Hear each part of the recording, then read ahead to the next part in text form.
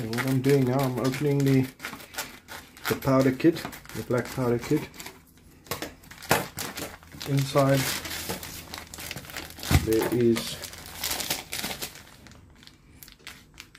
the 3 components that you need in their actual measured amounts. Right. There's our potassium nitrate. There is this is enough to make 1 kg batch. Sulfur. That's the binder to the starch to glue it all together. Oh, this stuff is so flippin' dusty. To do that, let me put 2 cups of filter water in there.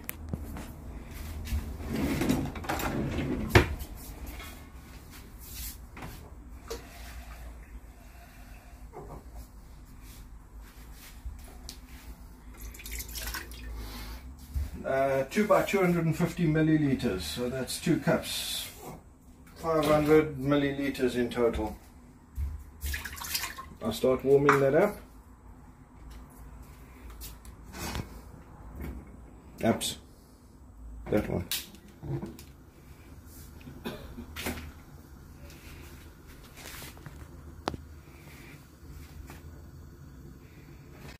Right, what Andre and I are doing, we're making a batch of, I think, close to 1 kilo of black powder. This is the CIA method. Yeah, we've got all our components in measured out bags, sort of like a kit form. There's the charcoal, potassium nitrate, sulfur, and dextran. That's an optional one, but I enjoy putting it in because it makes the pucks nice and hard, and it grinds pretty clean without reducing the whole lot to very fine powder. So I do use that. To that I'm going to add the potassium nitrate, and I'm going to stir it, mix it down to a saturated solution, and then after that is all dissolved in the 2 cups of water, then we can start adding the other components, the sulfur, the charcoal, and the dextran. We're going to leave it there and we'll come back to you a little bit later. Right, now we've got our potassium nitrate in our 2 cups of water, and we're just stirring it, trying to stir it a little gently. I don't want things to go crazy on me. Sorry, sometimes it goes out of screen, but shit happens. Anyway, that will dissolve into a saturated solution, and then we add our charcoal, we add our sulfur, and we add our dextran, and then we'll come back to you once that has all been boiling away for a little bit.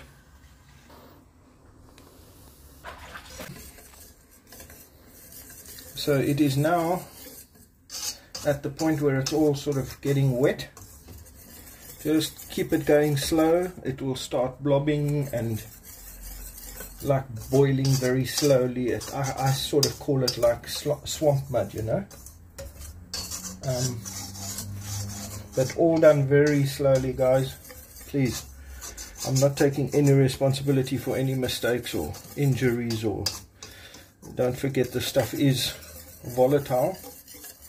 I'm not saying it'll go up as it is wet now, but the stuff, if your flame hits a dry spot on the pot, on the sides, anything like that, it's going to be a big problem, because it will actually burn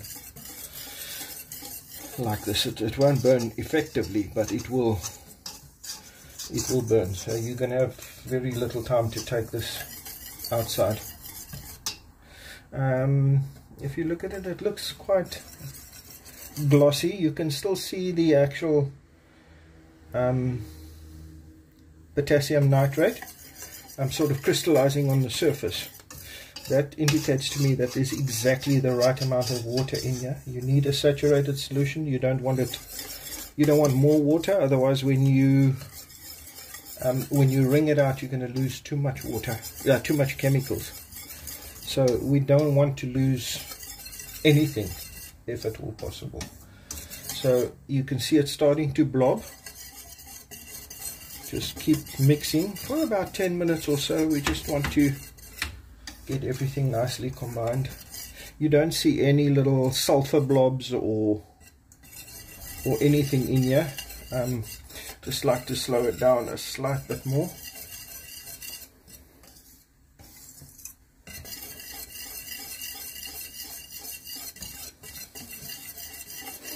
Okay, the next step, what we're going to do after we've done this for about 10 minutes or so, just get the whole lot boiling, then we're going to take it out, and to this we're going to add exactly the same amount of icy alcohol. I use acetone, alcohol that's been in a deep freeze, 2 cups, no more, exactly the same amount as the water. 2 cups of acetone frozen, minus 20 degrees, and then you'll see the reaction it makes. And I'm just guessing that it's because of that reaction that you know, the sudden cooling of this lot, that it actually becomes very, very volatile. It makes very, very good black powder, actually cleaner and faster than any that I've ever used. You put these side by side with others and you'll actually see what black powder should be like.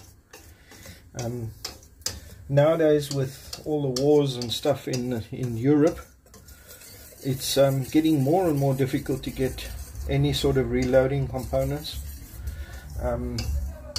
We found we had to even manufacture our own caps, percussion caps, with the compound that we worked on. It's also on YouTube, so nothing is hidden. But I'm just going to stop this here because I think it's had enough heat, and then I'm going to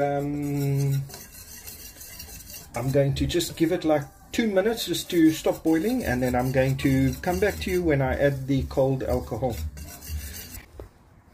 Okay, now I add 2 cups of alcohol, the same amount of as the water that we added previously. But look at what happens here. It immediately, as you cool it so instantly, it immediately causes a reaction, and the stuff goes like, I don't know, popcorn, I suppose. It just flares up. And I think it's this, that the shock of cooling down this boiling mixture so instantly, that I think it's that causes it to actually be effective. I honestly do.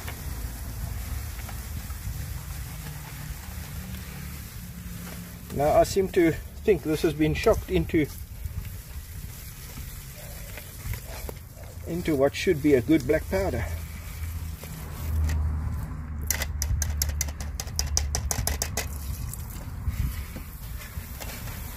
Okay, it's lost its heat, so we are where we need to be. Now we just strain this through a piece of muslin. There shouldn't be much that comes out of it, but mostly it's really just I'd say acetone. You don't get much water out of it, which is a good thing, because your chemicals are dissolved into the water, so you want to retain as much of that in here as you can. You wouldn't say that's a kilo of black powder, hey? Thank you. I'm gonna come back to you now. Okay, now this is a consistency of the stuff. You can see it's quite thick and gloopy. So we just pour it out in here. Well, I wouldn't say pour. I don't think so. There's no pouring there. Yeah. It's more like mud. porridge. And mud. Mud. Yeah. Like the stuff you use on your face. face mask. Yeah. Come on, get out there. The flipping marble in the middle of this thing. Look at it. Check it out. Okay, successful indeed. Yeah. Now what we do with this, I don't know how, so we you've been sick. what we do with this, we dry it. Even if we've got to dry it under warm lights or in a very, very slow cooker on a piece of oven paper. And after we've done that, after it's totally dry, we put it in the ball mill again with lead balls for overnight, more than 24 hours. And then after that, we pack it into pucks, and we try and push it to about between 15 and 20 tons. We never actually reach that pressure, but definitely 10-11 tons. And we pack it, and then we leave it again to dry, and then after that we'll grind it in a coffee mill to and obviously screen it to its different sizes. But as you can see, there's not a lot of alcohol coming out, and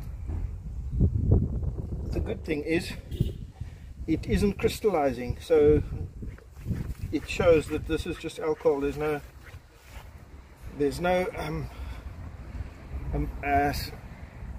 chemicals in there that we put in, so we're just wringing out the alcohol. And once we've done that, that's about it. We'll try and get back to you, maybe another video with regard to the packing of it, but I have done a video there, and that's what it turns out to. Thank you very much.